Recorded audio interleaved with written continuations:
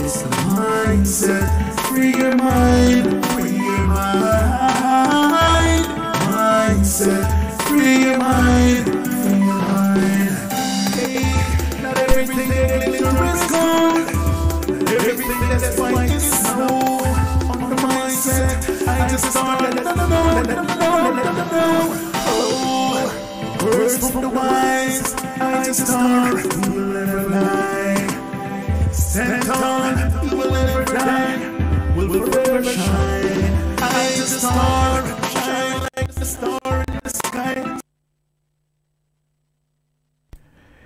Mindset, blessed love, manners and respect. Do give thanks and praise for life, health and strength. Want to greet the item in the divine name of His Imperial Majesty Emperor Haile Selassie I the First, Empress Menin the First, Holy Emmanuel I, Selassie I Jah, Rastafari. One more day above ground, and life is our ultimate position, and that we are give thanks for. Zane. So the ongoing situation we are going in Ethiopia, Zane, regarding the land, Zane, and also the Niyah Binghi tabernacle that we see a circulate also on this platform. Zane, we put out 2 videos so far. We just want to get a clearance from a brethren who I know personally traveled to Ethiopia of recent and would have a clear understanding of actually what is taking place, because we don't want no misinformation to go out there. So, you know, this I do some clearance pan Wagwan. We have Negus on the line. Blessed love, my lord. My lord, honorable Majesty. Do give thanks. Do give thanks for life again, my lord. The mighty life give us same way. True. Give thanks for the moment in time. Could I give all our reasoning again? Most so natural. The man. Yes, Bobo. Yeah, man. Give thanks to life, man. And the eye? My lord, my lord, my lord. As the eye say, another day above the ground. Yes, sir.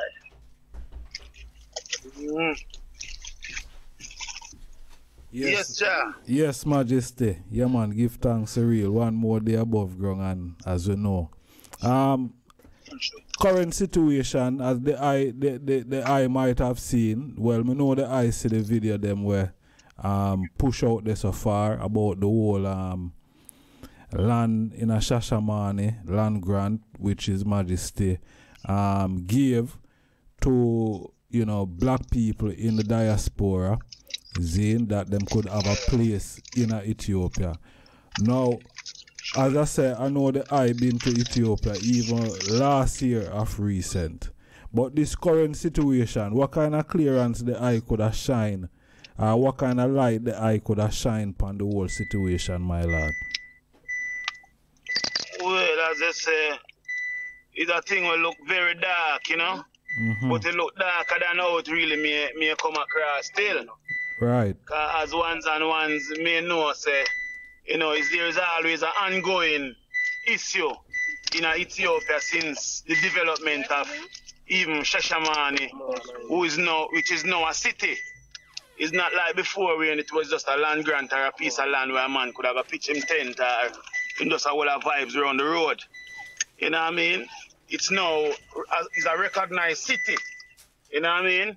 So most of the land, most of the houses them and most of the buildings them, which was erected from time, them fall under the fullness of the city.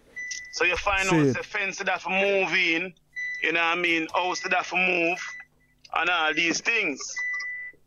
So I personally know, say, the one in the push out a long time, and the government they kindly ask I and I to really comply with the fullness of what really take place in terms of the development. You know what I mean? So even in regards to the even Niyah Binghi tabernacle, it may come across and look at we and many may make it look like it's a big, a big dark and a grim moment or a vibes with the Ethiopian government and the Rastafarian movements, which is not so. You know what I mean? Because according to how I really overs the whole thing, as me show the eye, I was asked, you know what I mean, the community of Rastas was asked to cooperate with the government because of the city extension. You know, so ones who's looking at it from afar and may have different word sound to say in regards to the whole thing. But one the item know say it's not an attack from the Ethiopian government and the Rastafari movements. You know what I mean? Now the Niyah Binghi tabernacle. You know what I mean? It's just an understanding where one could have really, you know, cooperate with the whole fullness to make it go through still. Cause the first time the news come on, it make it look like say the bulldozer run through the tabernacle. For real. And of them sound that kind of go around until ones could have even get a better clearance to see. So just a fence, really and truly, and the extension of the road. You know? So it now have nothing to do with the tabernacle. And make it look away, you know? Because I know this situation there from probably about 11, 12 years now. You see me I say? When it first come about. Now, I did a reason with I and I offline, I did say like, we did get warning Zane prior. Yes, sir. And it was just for I and I now to cooperate with the government to make sure that, all right, whatever plans them have, it can go through amicable. Natural. And it's just like in any other place in the earth, same way. Like, for example, we live in England now and them building a new train line. And many of the farmland them hold it kind of really in the way of the train line. Either them buy out the farmland them, right, or the farmers them cooperate to even move to make the train line go through, which is the law of the land. So sometimes when the law of the land come through now is by free will or force, you get an incentive to move, which is the case in many instances where I is concerned. Because as I know officially, when we move in from the Shashamane land, nothing never really, have no really plan. Some man just put him house anywhere he want put him house. See it. Or put him in building anywhere he want put him building. But with the fullness and the development of Ethiopia now and the vast growth of the country, you find out that Shashamane come under that fullness they now have been in the city. So through the city now, everything have a come under one plan. And give thanks still, say it never so drastic still. So even I and I did kind of skillfully do what we are do still.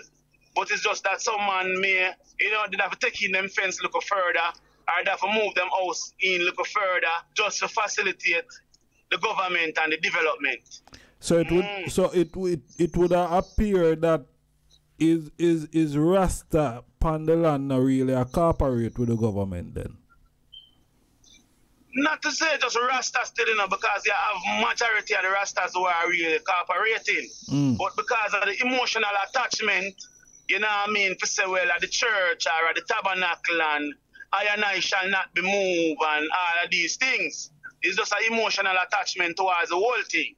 Right. Well, if ones just cooperate from the get-go, then all of these fullness will never be an issue or a news of the day. You know what I mean? So some cooperation will go through then? Yeah, I think the cooperation is always at its utmost best. But as I say, with the emotional attachment coming from the West, and I so fully emotionally attached to so much things, it's like it'll take a little longer time to really come to grips. Because we wouldn't behave that way in Jamaica, and we wouldn't behave that way in Canada, America, or England. So when we got Ethiopia, we really cooperate with the government. You know what I mean? Because it's a government to government setting same way. Because some of the sounds where we see I go out there is like, all right, there is certain tribe where it's for His Majesty, and then you have other tribes where don't support His Majesty, and them is the tribe that is really give Rasta a fight within Shashamane itself. I don't know how no, credible. My lad. Shashamane is a stronghold Oromo region, my lad.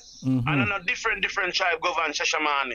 From the get-go, one tribe govern Shashamane, which is Oromo. And as I say, is this I and I circle? Is this His Majesty give I and I? So it must be a reason. So all we have to do is just cooperate and make everything go through, and we not have no problem. I mean, in everything you have extremists, and some people use situation to go far left or go far right. True. Which is oftentimes the case, especially with the younger youth them and them zeal. You know, they may see an opportunity at time, and when the thing kind of escalate, them use it to really loot and shoot. Like in a Brixton, you see the youth them do that same way in England.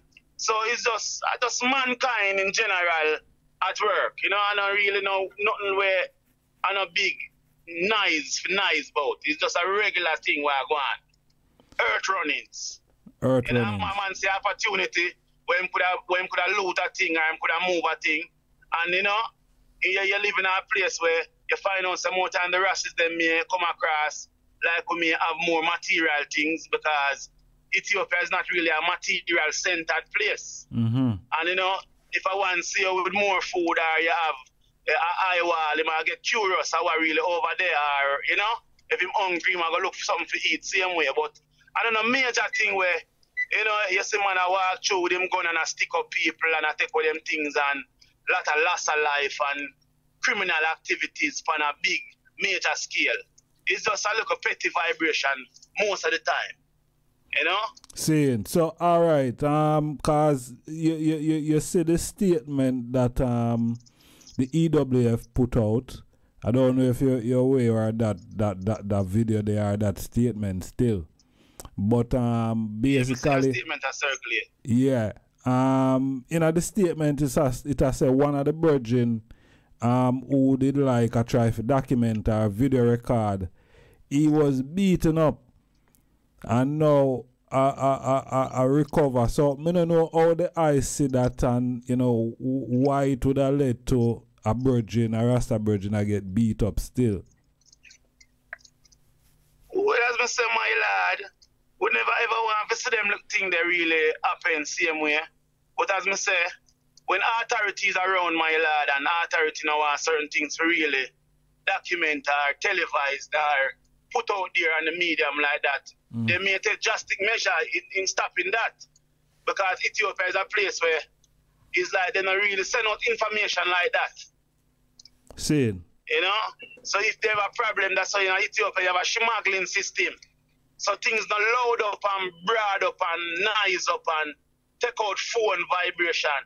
You know, you call it smuggling, you call a meeting and you sit down and reason about that officially. And if you have a problem, we sort it out, you know, the Abagada system, same way. So through I and I coming in from the West now, and we're very emotional. I have to use that word, they're very frequent. Saying, my lad. So you say is more emotion I drive the whole thing. Rastafari. Rasta. Look like the car gonna drop. I saw it look. Yes, family. So that was a recording that I did recently, Zane, with Negus. I just thought I would just let it flow from the beginning, but give thanks to the item patient listening so far. We're gonna continue. I've you know, today is what, the 4th of June, Zane, and I've received also another official statement.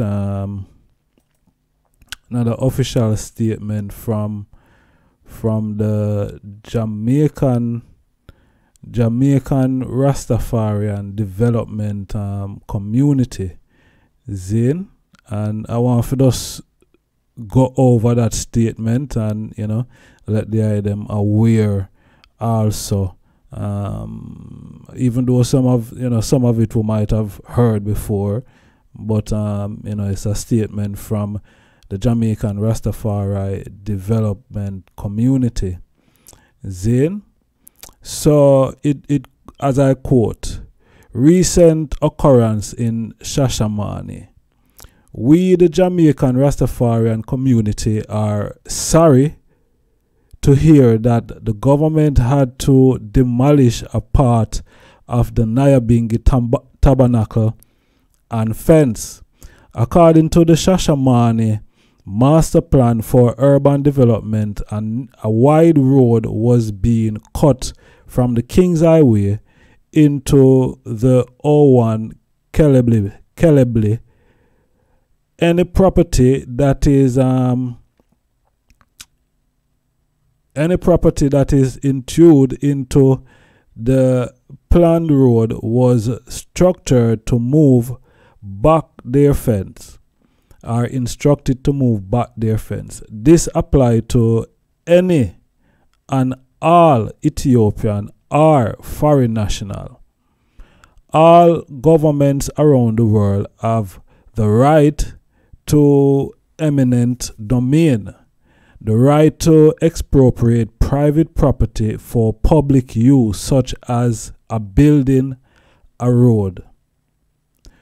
For many, many years, the Rastafarian community was aware of this plan, and the Niyah Binghi initiated negotiation with the federal, regional, and local government. Recently, the government informed the Niyah Binghi that they were about to pave the road and that they must move back their fence and adjust any building that is extended into the boundary of the road.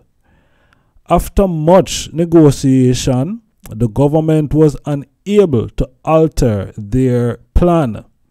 Approximately 2 months ago, the Shashamane Mayor and Land Management summoned to meet with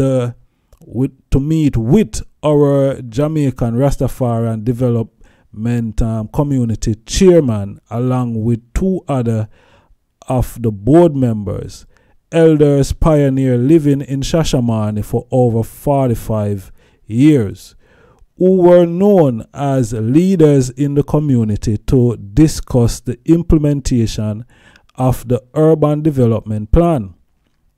They were asked to please inform the Niyah Binghi that they had been requesting cooperation in this matter for many years, and that they need imminent or immediate action before they would have to act to demolish any property that entered into the planned road. After the meeting, the message was conveyed in person to the Niyah Binghi After the meeting, the message was conveyed in person to the Niyah Binghi, who did not take any action to comply with this request. On Saturday, 28th of May, the roadworks reached to their property, and demolition took place. This is not the first time that urban development has affected us. Several times in the past, roads have been cut through our property, as well as fence had to move to accommodate new roads. In all the years that we Rastafarian have lived in Shashamane, we have never been targeted as individual or against our property. Even before, when we did not have status to own immovable property, the government never took action to force us to sell to Ethiopians. We are also sorry that a few brethren suffered injury due to lack of cooperation with security forces during the demolition. The Jamaica Rastafarian Development Community wishes to advise the international Rastafarian diaspora that neither we nor our property is currently or has been under attack, neither by the government nor by the Oromo people. Please cautious when taking action based on unsubstantiated report received which contain either misinformation or exerted perspective of we here on the ground can't be negatively impact. I wonder why this look like this. We here on the ground can be negatively impacted by false accusation about the Ethiopian government or our neighbors. Your action could also discourage or hamper the goal of repatriation, which is still our ultimate aim. Zane, and that is what does it say in here? Respectively, yours, Desmond Martin, JRDC chairman. Zane, stamp and seal from Ethiopia. So that is information coming directly out of Ethiopia.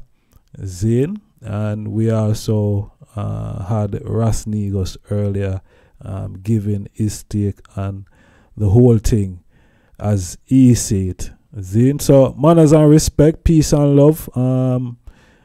Let me know your views, your thoughts in the comment section. As I said earlier, we are not here to pass misinformation, but proper and credible information, and I'm sure that is proper and credible information. See? So manners and respect, peace and love. See the item on the rebound. See? Rastafari.